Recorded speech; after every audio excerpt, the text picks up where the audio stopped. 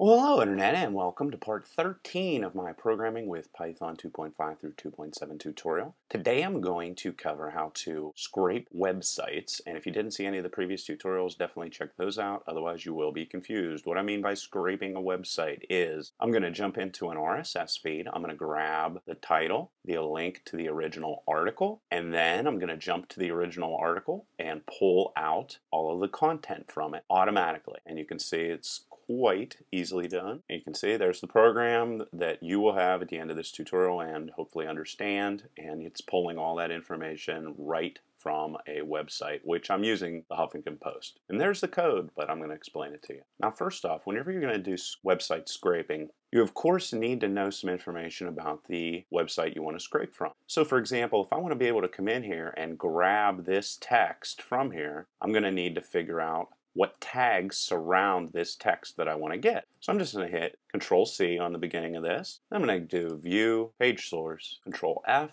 Paste, and I'm going to look for the location of the article. And after experimenting and looking around here, I finally figure out that the Huffington Post, for example, now this isn't going to be true of every website, but you can see how easily this is done. The Huffington Post surrounds all of their articles with this div and this specific class defined, okay? So I want to write that down. That's a critical piece of information. And if I'm going to be scraping from the RSS feed, which is the easiest way to do it, I'm going to need some information in regards to where is this link and where are these titles and where is all this information. So I'm just going to go View again, Page Source, and I'll see by looking in here that they surround all the titles with the title tag right here. So I want to write that down, that's important. And the links to the original article lies in this link tag that's right here on screen. So just to make sure you can see title and link. So if I want to get the title and I want to get the link to the original story, this is where I am going to get that information. And that's pretty much all you need to know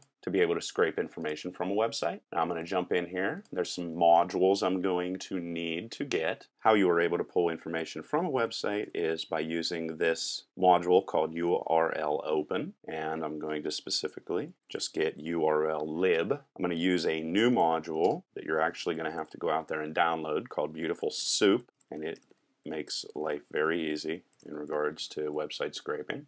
Extra import in here. And then I'm going to import my regular expressions module. And if you haven't seen my regular expressions tutorial, I'll provide a link to it on the screen. I'm not going to go through that again with Python 2.7 because I think I did it about as good as I can do with Python 3, and everything's identical, so there's no point in me doing it again. But first I'm going to define the web page that I want to pull information from, and I'm going to use the Huffington Post RSS feed. So let's jump over here and get it. Right there, copy, jump back down here into my code and paste it. And like I said, you can do this with any feed. The only thing that's going to change is the tags that you're going to be looking for. And then append read onto the end of this, and that's all you need to do. And that's going to pull all the information from this page and stick it in my variable named web page. Then what I'm going to do is define the regular expression for title. And all I'm going to do here is to put title in, and then these rounded off brackets, followed by a dot, star, and then title again. And real quickly, if you don't know what a regular expression is, what I'm doing here is I'm surrounding the information I want, being the dot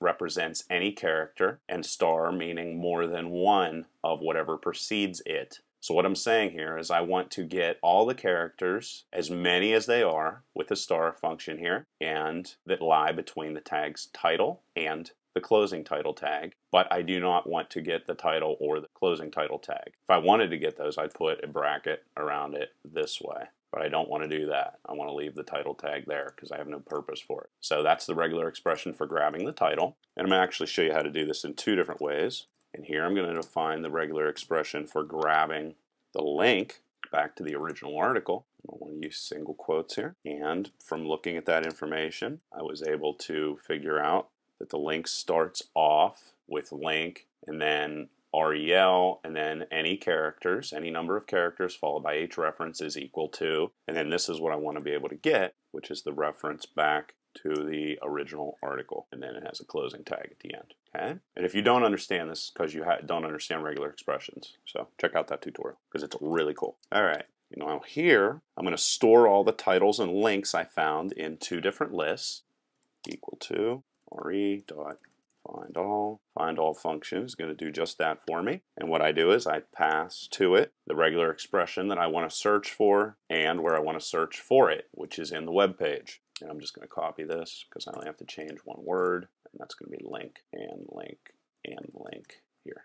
Okay, so what these guys are going to do is it's going to search for these patterns inside of the web page and save them to the list. I'm going to jump down here, and I'm just going to define a list iterator, and using the range function, I'm going to define that I want to grab both the title and the link, starting at the second title and link in the RSS feed and through the 16th. So I'm going to grab the first 16 articles while ignoring the first one, which is always a junk one in this, for instance. In your case, this might be one if you want to grab every single article. And now what I'm going to do is I'm going to print out all this information to the screen.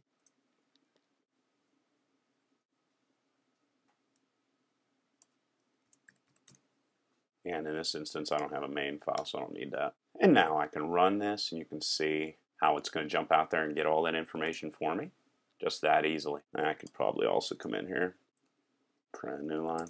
And you can see it jumped out there to the Huffington Post, and it grabbed all my titles right there. And it also grabbed the link to the original article. So it's pretty useful. However, we can do better. Let's come in here now, and let's go grab the entire article. This is the problem that most people have. This is the thing that everybody wants to do and can't figure out how to do. I'm going to show you. Article page, because we do have the link to the original article. I'm going to jump out to the original article and get it. This line right here is going to grab all the content from the original article, and now I just need to scrub it. Well, what I'm going to do here is I remember that the article always starts with div class equals entry body text. We covered that in the beginning of this tutorial. So I'm going to search for the index, the beginning location of that exact thing. So let me jump over here. Come down here again, copy, view, page source. And you can see right here, div class entry body text. I'm just going to come in here and copy that, jump back over into Eclipse, and paste it right there. Okay? So that's what I'm going to be looking for. It's going to return the index location for the web page. And then what I'm going to do is create a new variable called article. And all this code's on my website, freely available. Do whatever you want. Get rich off of it. Don't care, if you can. And here I'm going to say that I want to copy the first 1,000 characters that lie after this div. So this is going to kick back the original index for me. And then I'm going to say I want to copy everything up 1,000 characters in and assign it to article. And now what I'm going to do is pass all this information to the Beautiful Soup module. And then you're going to see some neat things here. And how I pass all that over, just like that, and the information that I want it to take a look at. Now I'm going to tell Beautiful Soup to locate all of the p tags and store them in a list. So paragraph list is equal to soup.find all. And then you could put in all the bold tags, all the any tags. Anything you put in here, Beautiful Soup is going to find. It's going to search for a tag with that name, and it's going to store it in the list. So this could be title. This could be anything you want it to be. Then what I'm going to do is iterate through this and print all the paragraphs out to the screen with a new line in there. And you can see it's doing it. It's going in there, and not only, actually, cut this off in the middle, print the new line there.